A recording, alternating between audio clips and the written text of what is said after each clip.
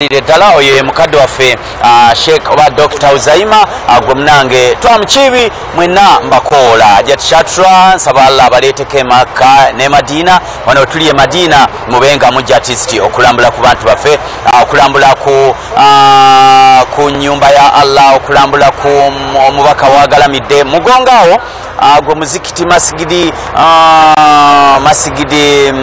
masigidi erinnya terigenze masigidi y'omubaka ono mu kibuga kye omutanda weeryawo mu mugongo masigidi nabawi bwe basaala bannayuganda bamulambulako wali batola ku salaamu n'ebirala bwe bityo bwe biri gwe munnayuganda ali era tulaba nze ajali bokisa mu kibuga Madina we tusuubira nti mu nnaku lumu bbiri tujja kuba tuvaawo ate tugende mu kibuga Makka tujja kwongera okukuwa enteekateeka zonna nga bwe ziri mu ggwanga lino erya Saudiya muganange Abdumajidu muganange Twaha Mukibi muganange Umaru Kikaye n'abalala bonna abali awo nabonna batwala Next Media twongera okusabira Salamu TV olutimbo lw'emirembe nti ebukale etambule munnayuganda agifune bulungi nyera tusaba Allah w'ekitiibwa nga yenannyini nsi nti Salamu yo yeyo TV ey'obusiraamu ggwanga latu Uganda etabaala n'etuuka ka tuli Madina tusaba Allah gikwatireko buli kimu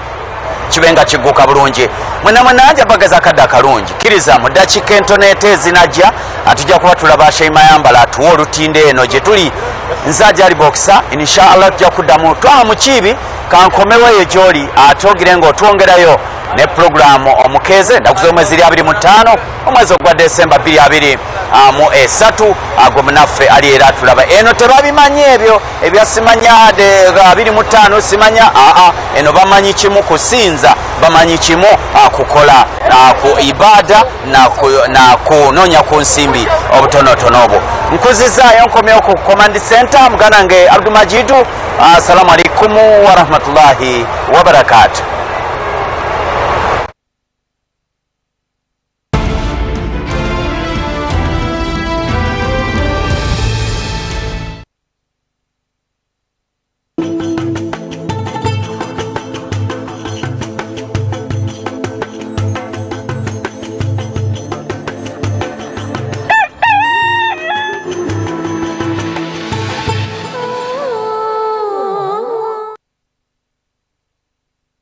Tekikyakutagisa kutumya byuma ebikozesebwa amafumbiro amanene oba bekeri okuva ebweru w'eggwanga aba Cameron Enterprises and General Merchandise Limited bano nga basangibwa Katwe mu kibuga wakati bakutuusako commercial kitchenware omuli ebyuma ebitabula engano mu buzito bwonna commercial blenders, ice cream machines, commercial ovens, coffee machines, commercial gas burners, sausage fillers, kitchen working tables, coffee grinders, bread slicers na buli kika kya kyuma kyonna kiyinza okulowoozaako kati nno totomezebwa abafere oba okutambula ekibuga kyonna ng'onoonya commercial kitchenware ow'omulembe ekifo kiri kimu kyokka Cameron Enterprises and General Merchandise Limited erisangibwa Katwe okuliraana Kakumba Complex awo ku Katwe Business Center edduka namba KV4 essimu Note 702 8 48 9 ne Note 782 8 48 9 ye Cameron Enterprises and General Merchandise Limited.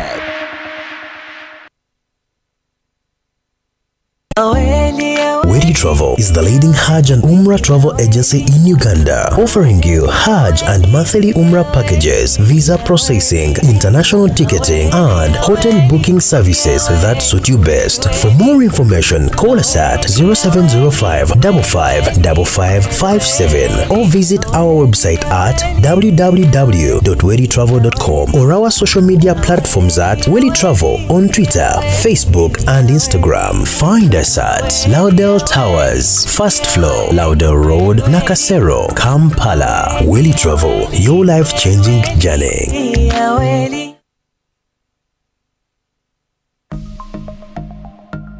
Byolina okukola obeere steady. Piniyo gikuume nga kyama tugibulira muntu yenna kababeere wa luganda lwo emikwano oba abakola mu bbanga tugiwandiika wantu wonna era tugitereka mu ssimu yo. In partnership with Uganda Communications Commission, Bank of Uganda, MTN Uganda, Stanbic Bank, Uganda Bankers Association, United Media, Equity, and MTN Momo.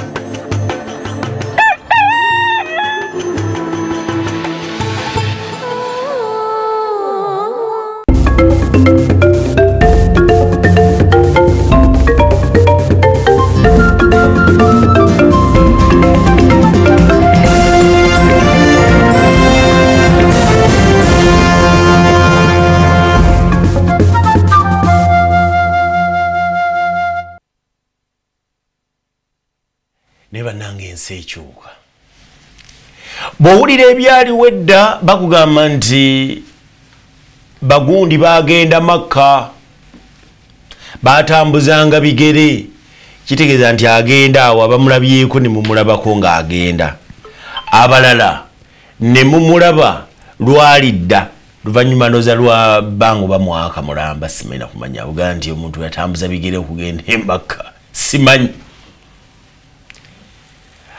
netuuka ekiseera nga nti balinnya emmotoka ne bava wano ne bagenda egindi ne balinnya ennyonyi ne batwala ne tuvaayo ne tugenda ku leva endala ne baga nti bagundi balinnya ennyonyi ne bagenda era nga tubalinda lwe bakomawo ne tubalabako abagenze gye bali ne bali omuceeri amataali ne gavuga ne babakima ku kisaawe kati eyo nayo n'ensi egenze evaayo kati tuli olwaleero we tuli waliwa Salamu TV ayogera ye Twaha Mukiibi atulala mu studio n'abuuza abali e Makka e Madina nti mumbulire kiti kityawo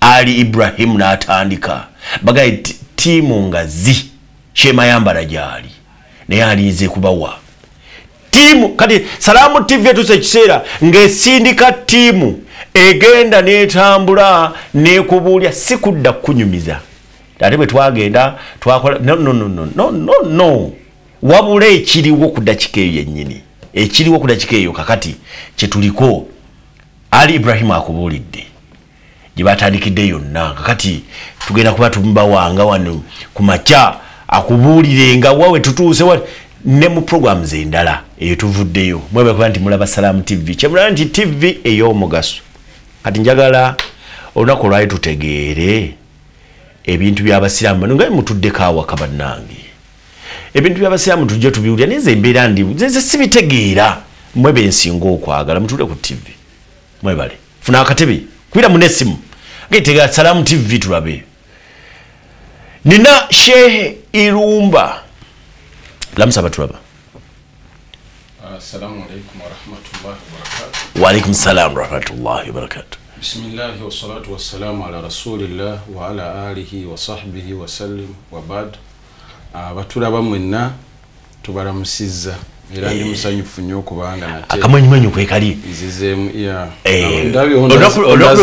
ondazabe Makka ku screen wali nogaye ne sanyuka kifana ino Makka tujagala eno TV jo omuntu gyalaba naba TV nolaba ku bantu bono essanyu ne likweyongera nawe noyongera okufuna eki okwagala okwo abantu yogera ku teknolojia wanenseka lumu nakubira maama wange essimu nga ndi Makka ku makya saa 12 ne mbwa ndi Makka ne twogera saa 7 yandaba waka wannanga wanje wanimbye ne mbwa ekize nenkomawo so technology technology kati tuli wano Makka tubalabira wano ku kati tuzira kandi bagenze so si bagenda gundi alwa yagenda twiga TV ojja kuba omulaba awe tuli sebo webale kubeerayo nakuleta hano omulundi gumu nga twogera ku nsonga zineza gumu ne nga nsinzira ku bantu abangamba ne musajja oyo nga mugezi ensonga lwaki nkukomezaawo kubanga kwolwo olabika wayogera ebintu ebirungi ebyamagezi nda mugezi bawanoonya kunkubya abasajja naye ndi musiraamu akwatibwako ku busiraamu akukubya abasajja otegeeza ki just kugira baba baagala abantu abansunda bawere naye nga seekyo si magezi agandeeta wano wabula nange ndi omu ku basiraamu nti obusiraamu bwe bwanga buli bulungi nsanyuka bwe bwanga buli bubi sikola ki lumu nali ewaka ewange nga mpumuddeko tabani wange najja nankuba akaama twabadde ku muzigiti gundi ne bavuma sheeke gundi nga ye kimulumye muto yali myaka nga 8 nimanya nti the problem is bigger than what we think obanga omwana w'emyaka 8 agetinze concern olw'ebivumo ebiri mu muzigiti that means we must stand up we press the necessary buttons tukomye ebintu ebifaanana bwe biti ebituswaza kyova olaba oluusi am available okubaako kyenjogera you are available but Twaha is not available naye kakati olwaleero wooli nange wene webale kujja nina mukadde wange omu bamuyita Sheikh Abdurrahman Kigozi yanga musajja ono nga mugezi nnyo nja muleeta mukomyewo kati twagala okumanya abantu bano batudde waka bintu by'abasiraamu baagala okutegeera n'okubyawula ekikuleetesezza wano si ntalo ziriwo twagala okutegeera n'okubyawula twawulira omuzikiti gutundibwa twawulira ate mufuti bamujjako ate baagamba omuzikiti bagenda gutunda ate lwaki bamujjako byonna twagala okutegeera ebintu bino byavaawa bidakika zetuyina ganaana omuntu omunnyonnyola ategeere omuzindalo ngokuwadde nze twahamukiibe Shairumba ampuliriza obusiraamu bwa Uganda ffe ng'abasiraamu waliwo akantu katono nnyo kenjagala mbajjukize tuli basiraamu on conviction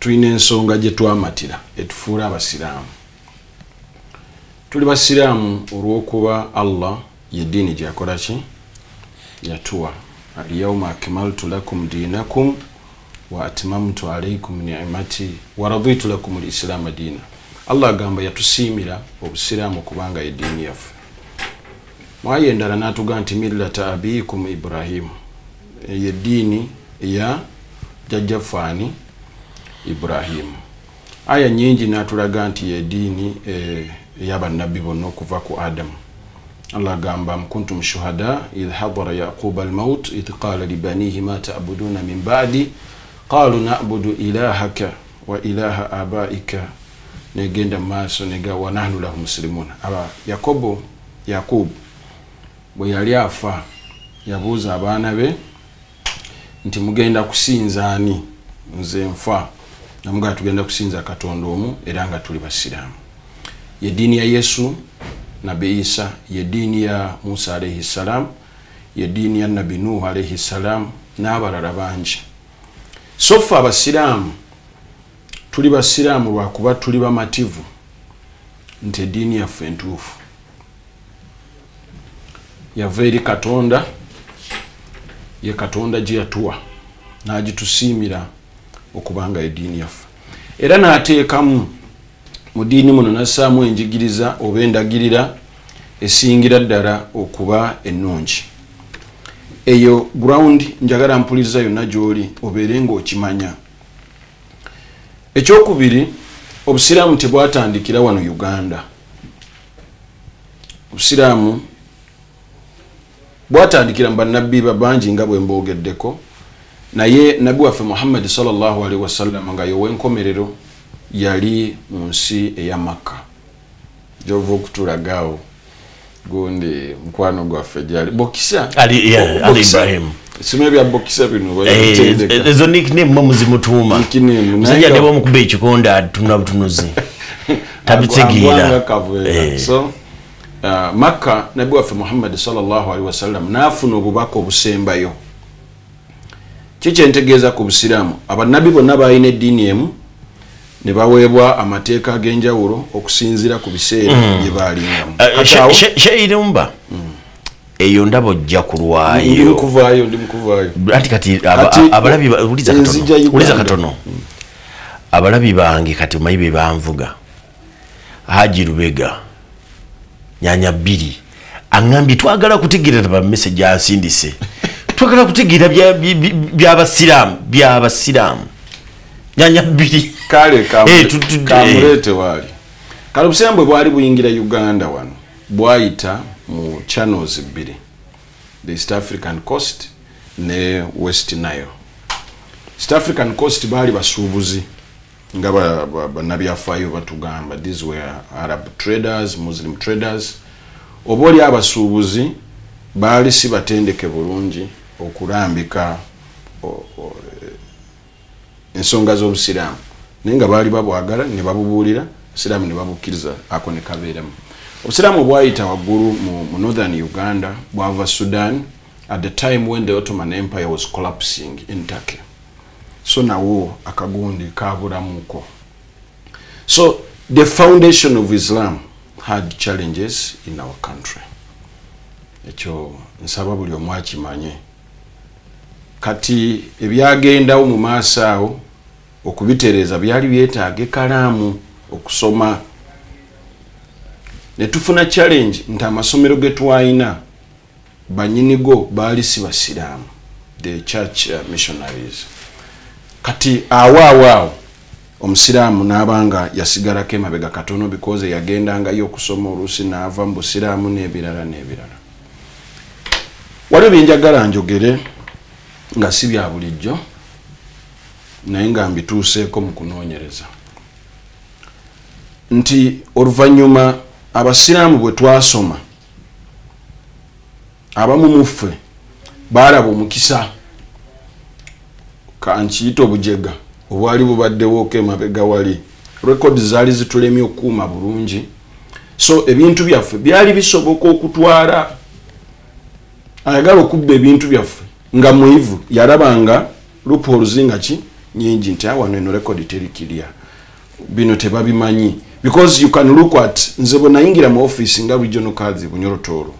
Challenge nasooka okusanga was the scanty gundi records. Buli kyoyagala toyina answer ekola ki, ettaka lya gundi likomawa, tomanyi litandika likomawa, nengenda mu kunoonyereza. Information gye najjayo yampa ekifaananyi lwaki abasiraamu tuli mu katyabaga mu property management, because ebintu byaffe tetubimanyi. Obeera wano nga bakugamba plot 2 small block 2 bakuli bagitunze. Omusiraamu okugitegeera nti ebadde yiye agitegeera bakoze eki, bamaze gitunda. Mu bimu ku bibuuzo ba members ba executive ba joint session bye babuuza Haji Ramadan Mugaru nga balinamu obutakkanya ensonga yali ku property inventory. Abasiraamu baali beetaaga ebintu byaffe biwandiikibwe bulungi bitegerekeke nti kino kyaffe kino si kyaffe. Kyogana okutuusa leero ebintu byaffe tebimanyikiddwa. Era nze challenge gye nkyasinze okufuna bino byonna bye muwulidde ebirala oluusi n'ebinjogerwako nabifuna nga ntadde eryanyu nti ebintu byaffe binokola ki okutegerekeka. Bw'oyitaawo you get resistance immediately. Terwa kulwaki because bannaffe abatunda ebintu byaffe mu Luganda wano, Luganda lwange lunafunafu wano batero bayita ababbi ab'ebintu by'obusiraamu. Bakimanyi bulungi nnyo nti the big what you need if oba oyagala okubitaasa is information. Weetaaga ebintu bino bibeere documented, tubeere nga tubimanyi. Kati ayagala okubitwala yenna agenda tufunamu obuzibu.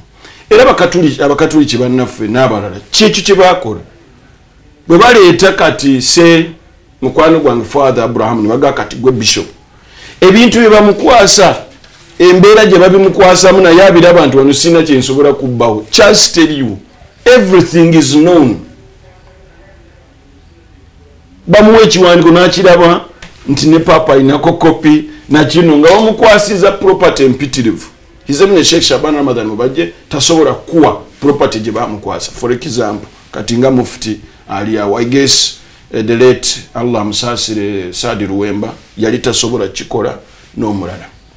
Ekyo bwebanga tosobola kikola kati tosobola kuziiza basobola kubba bintu bino, especially in the 21st century abantu we balina omululu omungi n'amagezi amangi agasobola okubba ebintu bino.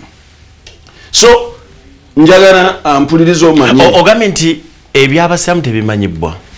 Kituufu. Nkuwulidde bulungi. Yes, so you are talking to someone who has served in the office of the regional Qadi.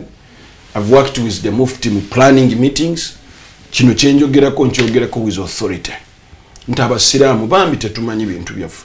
Executive nkuga joint session yalwana ne Mugaru nga bagamba ebirala sooka obireke, genda mu field, work with your structures tusobole okujjayo ki ensonga eneso ebeerenge ekolebwako, otherwise entalo tezigenda kola ki tezigenda kuggwa lwakuba ababbi bangi ate balina amaanyi mangi bakozesa esente nyingi. When you hear discussions eziri mu 25 billion 19 billion, this is a lot of money. Abantu abatusinza amaanyi, omusiraamu wa bulijjo bamusinza amaanyi, batuula gye batudde ne bakkaanya okutwala ebintu byaffe kati problem ebadde ku information era oba kino nakyo nkyogere simanyi oba manyi oli mutiitiizi kino si kikyo kangene mukumula mu katono atulaba oli ku Salam TV program Omukeeze nze twamukibi kankuumuze tukomawo tova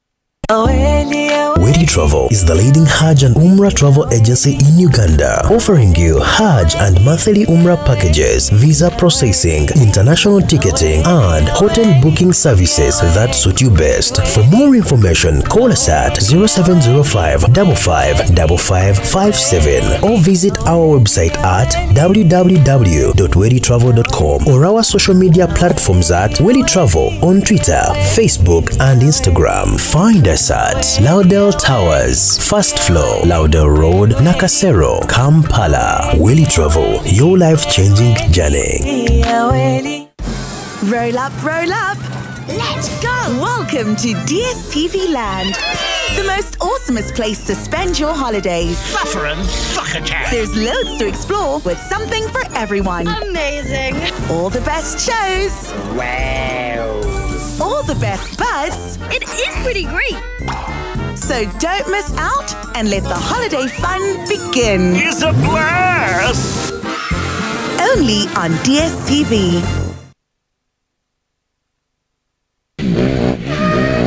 Hey, wage Shadia. Onkola akasimu nensi nga papa. Omutawana ki? Ngola bikawera likiride. Yuwara manja. Kankubuli. Basooka ne bampeereza ekipapula kya miliyoni 2 omwaka guli n'empalapalanya ne sibasasula n'engira ki mbandi wano nga bandeetedde ekipapula kya miliyoni 6 simanyi mulimu penalite simanyi mulimu biki ng'omusolo gwazaala abaana n'abazzukulu sikulimba gwokola otya vaawo naawe Shadia omusolo tegukulemesa site naawe ng'ate gavumenti yabigonza kati nkole ntya okimanyi nti bw'osasula kati omusolo gwo gwonna ogukubanjibwa okuva emabega okutuuka nga 3 June 2023 tojja kusasula magoba na ngasi oba ziyite penalties kisoboka kiti ekyo fe abasuubuza babadde babanjibwa emisolo emikadde gavumenti yatuteerawo waiver byebiki ebyo okay kati kiriwo ekiti omwaka gw'ebyensimbi guno ogwatandika nga lumu July 2023 gavumenti yagamba nti buli muntu asasula omusolo gwe mu bujjuvu nga 31 December terunatuuka ajja kusonyiyibwa amagoba n'engassi oba ziyite penalties yes kyekyo bwe kiti bwe kitambula akazanyo katambula leka naawe nga yuwala ekusonyiwa omusolo yekuddako tebasobola kitunudde bwoti baali bakubanja miliyoni 2 kati ne bakola bakuleeta ekipapula kya miliyoni 6 nga bataddeko engassi n'amagoba okitegera kakati bw'osasula kati ojja kusasula miliyoni 2 zokka kati zigana amagoba n'engassi agaweze miliyoni 4 tojja gasasula bagakusonyiwa bane biweeva mbisangewo okusasula sasula mu bujjuvu omusolo gwo gwokka ogukubanjibwa ng'okozesa emikutu egy'enjawulo ekisasulirwako omusolo oba nyiga kamunyenye 285 kadaala oba genda ku ofiisi ya URA yonna ekuli okumpi oluŋŋamizibwe ng'omukisa guno tegunnaggwako. Uganda Revenue Authority, tukulaakulanyize wamu Uganda.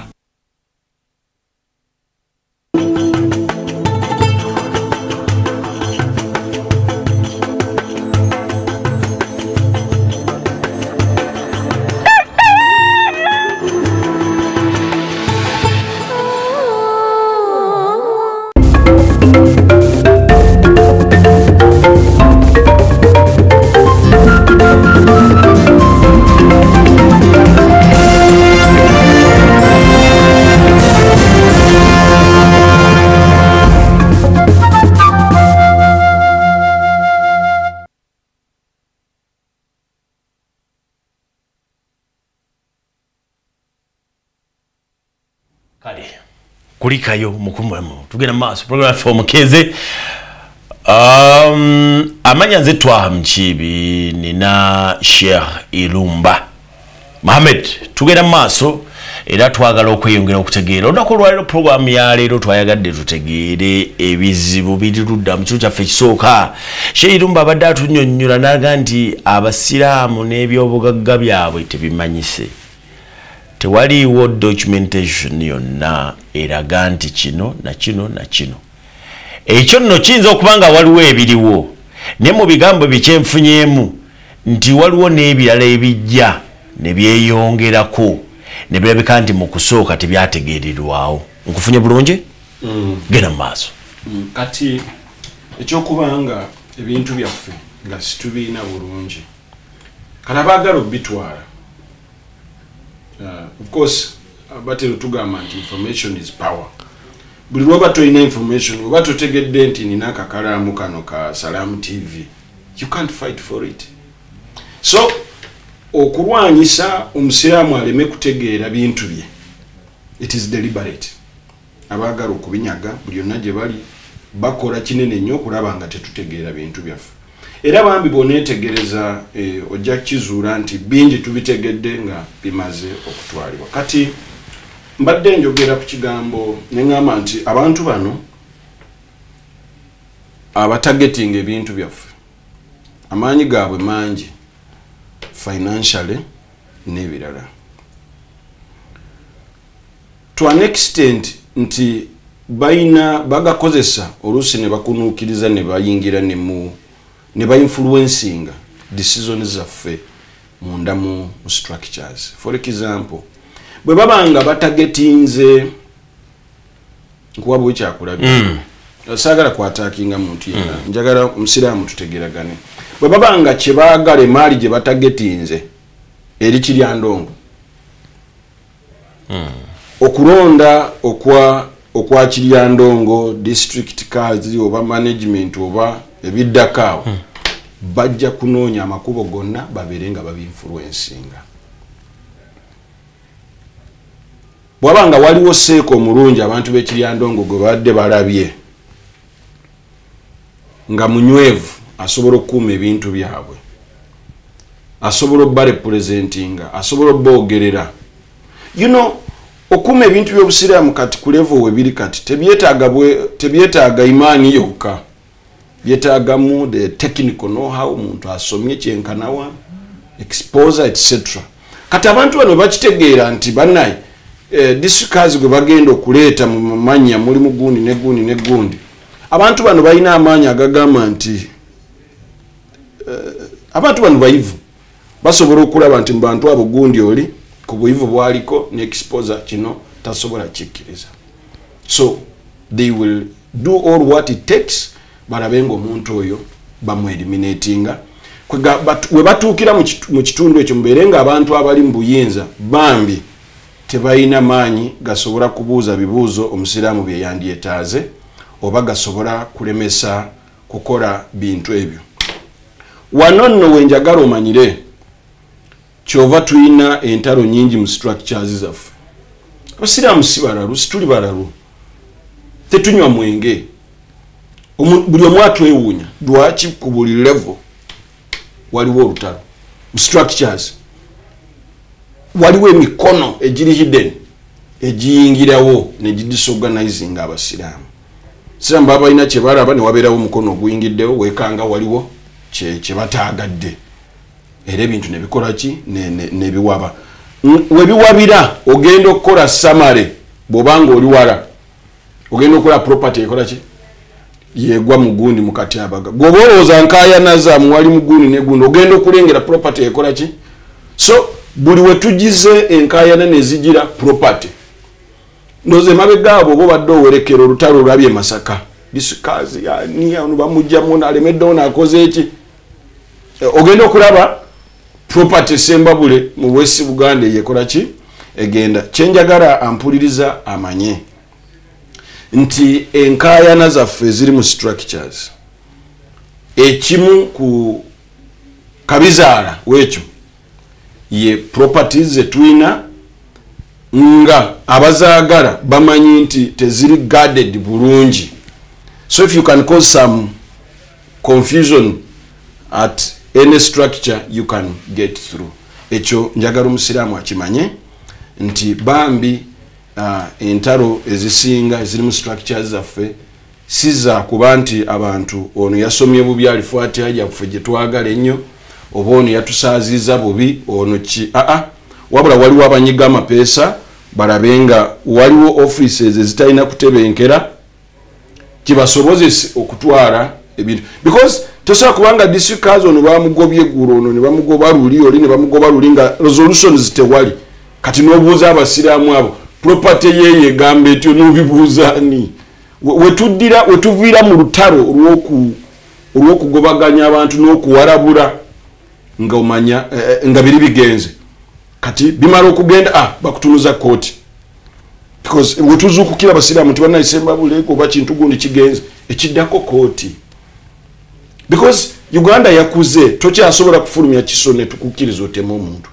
oba okuba omuntu ejjinja ne bwe mbanga nzikaanya naawe mukiri sikkaanya naawe mu kino Uganda twavudde tetukyetaaga kuyiwa musaayi so buli ayogere ebingi nga tumugamanyi you can seek intervention of court kati watuuka mu court one ngafuna obstacles he cannot get the best lawyers around you know court is about argument the other people have money they will get the best lawyers better connected etc so kankuwe ekyokulabirako wano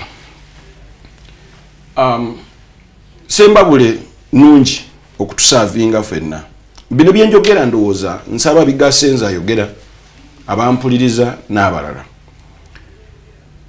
bwe twatunda esembabule abatunda bonna esembabule wavaayo abasiraamu ne baddukira mu kooti ne baga entunda etundiddwawo teri muki teri mu mateeka teri mu bwenkanya mubaddemu okubuzaabuza ampuliriza omusango ogwo gutambula mu kooti mu high court e Masaka naye gutambula mpola nnyo songa gwe gwandibadde gusinga okuwulirizibwa because this was a case raised by the residents abe sembabule banyini bintu bino kooti yandibadde ewo omusango ogwo obudde ganti ettaka libaddewo sembabule abalitunze bavudde eno omusango gwandibadde gutambula naye gwe gusinga okutambula empola mu nsonga eno kati bwe gubanga gwe gusinga okutambula empola mu nsonga eno gye twogerako kitegeeza ki kati giri emisango emirala olaba gitambula speed ono yagula simanyi yasooka ogula afunye ruling ye yagifuna dda eyagula oluvannyuma afunye ruling in summary ngamba ki si blaming eyasooka okugula yani amuganga yafuna ruling alina ruling already wajulire mabega eyagula oluvannyuma yani kyabawa naye yafuna ruling ekikyenjagala mwana mpuliriza nti bambi abasiraamu baffe abesembabule baganda baffe abasooka mu kooti okwekubira enduulu songa be basaana okuwulirizibwa okusinga bano abalala bonna kooti ebyabwe ebitambuza mpola I'm sure ebikolako because the case is ongoing naye ndi kupeesi for example musiraamu w'esembabule wali wangulira omusango gwe alisangawo kaki bw'olaba ebiriwo gundi mukwano gwange omu professor yaŋŋamba mu mateeka saasoma secular law yaŋŋamba justice delayed is justice denied. Damage abasiraamu b'esembabule okuddukira mu kooti for example baali bataasa damage gye tuli mu kati naye olw'okuba kooti yalwawo okukomeekereza ensonga eyo the damage is already done. The Muslim institution mu Uganda obulumi bwe tufunye businga value y'ettaka gye tulwanirira esembabule. So kikyenjagaddemu nti bambi tutera ozuukukanga ebintu bamaze ddo bitwala lwakuba structures have been crippled kati nga ekiddako kuddukira mu kooti so you have to get good lawyers n'ebirala. I guess omusiraamu wa bulijjo esembabule cannot secure services of the best lawyer around. The other parties will get better lawyers and finance them better, but they will facilitate them better.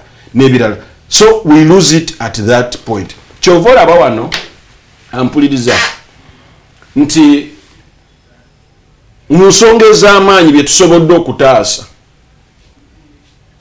abadde His Excellency President Yoweri Museveni. Musonge nnene ezibadde ku mmeeza nga William Street nga wane ebintu byabadde bigenda. Munansonyiwa kino kyogera. Ebyo bye mbadde mulaba oyo ebintu byadde bikola ki bigenda. William Street yali egenze. Muslims had nothing to twaddukira mu kooti nenga yatunda yoyo bigenze kikulu kyejagalamu. William Street okumuulira nti leero abasiraamu tukyasobola omwogera plot sate ku William Street. Ekyatuwonya, it was the intervention of His Excellency. Yeyinawo kaadi ye yekola ki? Bino bye kyabawa bye yatadde ku katale. Ampuliriza yabadde abitwala. Lwakuba tewabadde engeri yonna etaasa mu kooti atukubye. Buli wamu atukubye. Kati kyekiriwo apart from kutwala ki ebintu era it necessitated the intervention of His Excellency the President. Court. President yayingidde mbya court. He advised the judiciary. Okay, tugende maaso. Akenjagaddemu nti omusiraamu atambulira ku masi. Kati njagala kutegeera edakika engeri ebyokutegeera bingi. Fenga abatudde awaka olunaku olwaliro twagadde okutegeera ebyobusiraamu. Edakika mutuwadde ntono kuba kati ebule dakika 10. Mu dakika zino 10 njagala tutegeere. At least tubeeko ne kye tutegeera. Enkayano z'obusiraamu tukole tulaba mufuti babiri. So nga ate eriyo ne super supreme mufti. Naye kati bano mufuti ababiri betwaga okutegeera bazze batya. Bano bavudde ku ttaka lino eryabadde litundibwa ettaka mbadde baliyimiriza kyaze kitya dakika 10 nkute nzaludde mu ddiiro lyange sibitegeera njaga bimanya bano ababadde batunda kakati kwe kuleeta mufuti kati mwene muleeta mufuti owammwe eno Salaamu TV nkiraba ampuliriza era atulaba waliwo ensonga wano mu byenkonyeeko emabega ogiraba nti gwe musiraamu ali ku kkubo akutaasa ye musiraamu ali mu structure. Bwe mbeera nga nze ndi ku luguudo ehoima ntambula nga baagala kutunda ebintu byange ali mu office yantaasa. Kati olw'okubanga ebintu byaffe because of the mismanagement, gross mismanagement, buli omu gy'alabyeko n'amaaso ge. Buli musiraamu gyali agirabye nti waliwo ekizibu. Bano aba General Assembly barabanga nze I went to court. Bino byonna tewali kyangwako bugwi because mbadde mbiraba nga ndaba wano bali ku kino wano bali ku kino wano bali ku kino wano bali ku kino.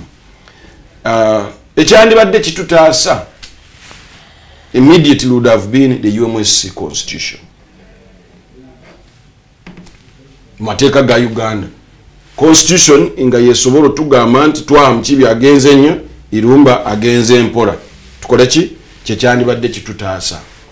Nateeka eriiso lyange amaaso gange gonna ku constitution nendabanga bajingirira constitution nga waliwo emikono egirimu ku influencinga tubeerenga semateeka ajingirirwa. Awo nemanya nti ebizibu bitujjidde because you will have no answer, you have no solution ku bizibu ebikola ki ebijja. Ekyo ne kigenda mu kooti.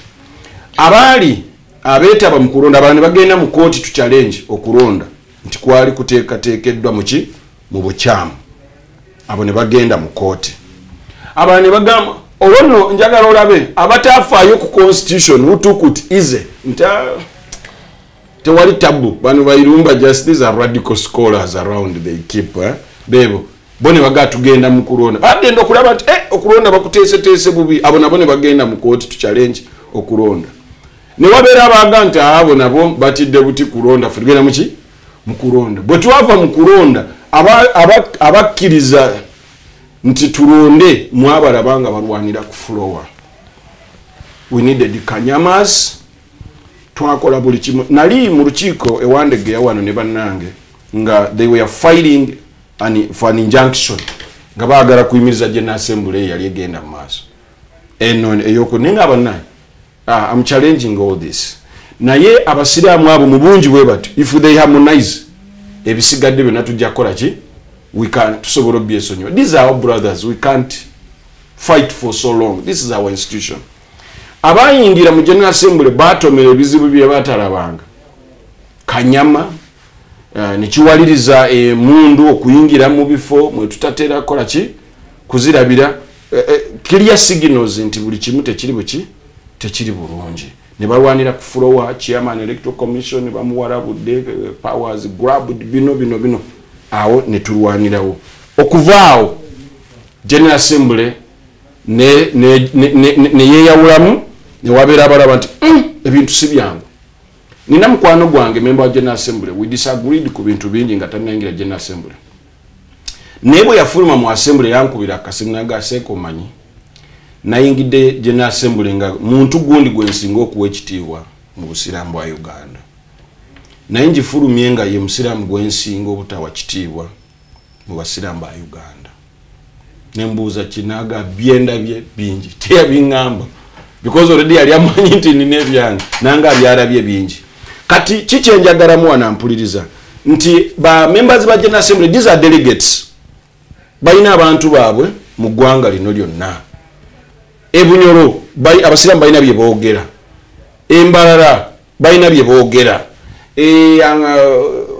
masaka tulina bye twogera ba members ba General Assembly bakiraba nti kati bayina okwebereramu ekigambo ng'abamu bwe batera okikozesa enkiiko General Assembly yatuula gye baali basuubidde nti bwe bajja okwogerera ebyabwe wabalaba ku mikutu nga bayina issues of the agenda issues of chairman kiyakola abalala yabaggaliza ebweru wa gate ekyo nno si kitono okirabanga ekyokusaaga naye this is one of the worst forms of dictatorship omuntu muleka ayingire omukube ne majority munda naye ono bamusibidde ebweru ono simanyi bamususpend ebyo byonna nga tebiina makulu tebiina mateeka kwebiri wabula they are based on beating them for that day nti General Assembly kwolwo erina okufuluma nga teyisizza bali kye baagala so you create all that abantu bano kye baakola oyina ebintu bisatu you either surrender gawo waayi bano abasajja obuyinza abalina bungi ambikomezaawo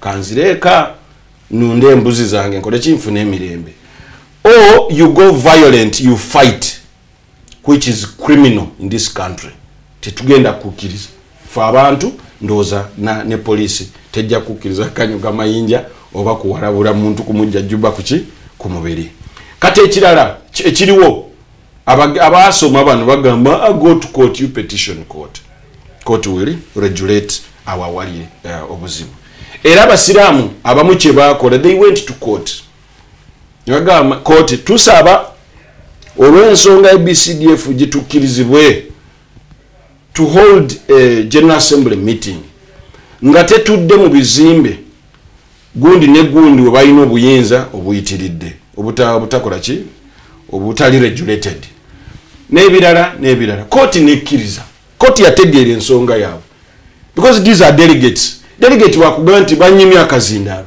omanaga bansibidde ebweru ali munda nakugamba ekibadde munda Katonda yekka yakimanyi bwabitegeeza court ndowooza mu logic court yakiranga kyamakulu nti mufune ekifo ekiri neutral ne chairman mugambe tali neutral olukiiko bwe lutuula era lweronde mu chairman lulonde chairman ali neutral dutambule muyise bye mwagala that was ekyatwala abantu wa ogenda egango kati kye kyavaamu mu bino abantu bali abalala bo kye baakola kugaana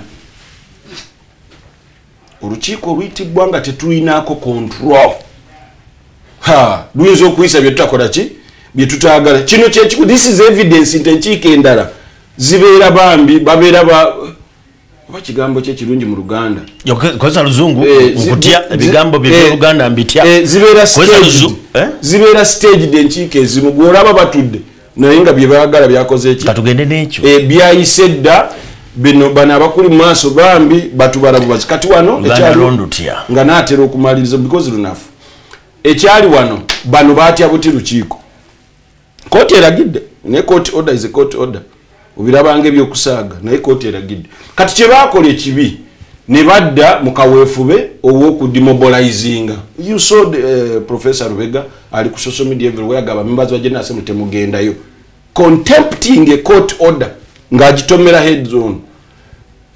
Kyovula ba wano nina akagambo kenjagala okubabuulira nti waggulu awo olw'ebingi bye baagala mu Luganda nina ekigambo mabega wali nali mbuuza abamanyi Oluganda ne bibabulako naye kangezeeko mu lwango olunafu nti waggulu awo ku kitebe walabikawo abantu abalina bye baagala nga bisinga ku ebyo bye basaanidde okufuna mu busiraamu bitukozesa ensobi mpitirivu. Because when we immediately banaba General Ggwanga bayise General Assembly nga you a member you just join the member to mobilizing abantu baffe bagende bakole ki basorting ensonga zino naye bw'ogamba nti court order wa court wadde eragidde tugende temugendayo temukola kino oba tuwadde ekifaananyi ekitali kirungi era it's a good indicator kikoze bubi nti nkuvuze speed naye obusiraamu nabwo butegeera kyetaagisa akaseera akawera. Edakika ninemu ekyalangiriza mufti kyekitebe ekyabadde kitundibwa n'ettaka lyabadde litundibwa. Yes, edakikemu abasiraamu ababadde mu General Assembly kino kankyogere nga bali supported n'abasiraamu abayitirivu okuva mu Uganda made a conclusion nti leadership ya His Eminence Sheikh Shaban Ramadan Mubajje yabadde tekya representinga busiraamu obwabo bwe bakkiririzaamu era it was unavoidable for the General Assembly to announce another mufti era for gwaffe we are just going to support him and make sure that he takes charge of whatever he has to do. Tuanzege mwebale kubeera nti mutambudde naffe programu nga zino tujja kweyongera okuzikola mpola mpola bwenfuna gwenfunye yeri ne muleeta oba kano kamuja sikanko kaleme kusigalayo confusion eriwo abampuliriza tekyalina makulu ku bwa mufti bwa His Eminence Sheikh Abdallah Semambo kufe bye tumanyi because we are involved. He's a mufti of Uganda ebirala byonna bijja kwogerwa bijja okusinzira kuggwe ku bye tumanyi kati ko bawulire n'okufa eri twaha mukibi so kamali te byonna byogerwa simanyi baruwa simanyi kite kyali kiyimiriza mufti era embeere genda mu maaso ya kumwongera bwongezi kukola mirimo gye so abantu babeere bagumu ebyo byogerwa bye bibadde birina okwogerwa. Kampu eri endala yabadde tesobola kusalindalinga mangu naye ate they are buying time nabo balina kye baagala tukimanyi nakyo kijja kuvaawo His Eminence akole emirimu gye nga bwe yeetaaga. Toyanzege we twogera olunaku olwaleero mufti Semambo twamukibi ayogera mufti Semambo tannakakasibwa ku bwa mufti wabula ekifo kye tumanyi ekiri constitutional kyalimu kya deputy mufti naye nga yayitibwa okuteekayo okwewozaako kwe kakati wetwogera olunaku olwaleero mufti Semambo ayina okugenda mu kooti olunaku bajjaluwa bwe banaamala okuva mu kooti eyasooka okugamba nti mugende mukole mutya muteekewo General Assembly kati kooti eyo yegenda okulambulula emulangirire nti genda ku kitebe okola emirimu gyo naye kakati we twogera olunaku olwaleero kooti yalambula nega nti ogira olindako tebamwa nti toli mufti ne ogira olindako paka wanje I have all the rulings court kenaba kwogera Semambo yogera kwa mudda Semambo ntegeeza kooti yayogera ku byeggangu nti ebyakolebwa mu special General Assembly mulindeko biteeka mu nkola muddeyo mu kooti tuyanzege mwebale kubira nti mutulaba wano ku Salam TV program Omukeeze nolwekyo awali erinnya jjawo tekawo nti ebyakolebwa eggangu kooti nga bwe yayogedde ebyakolebwa mu special General Assembly mugira mulindako okubyongera biteeka mu nkola paka nga tuwulidde kooti kyegenda okusalawo oli wa mugasala ba Salam TV nze twamukibi mbadde ne Sheikh Irumba Muhammad gwe twadde naye olunaku olwaleero tukwatagana naye olunaku olw'enkya mweraba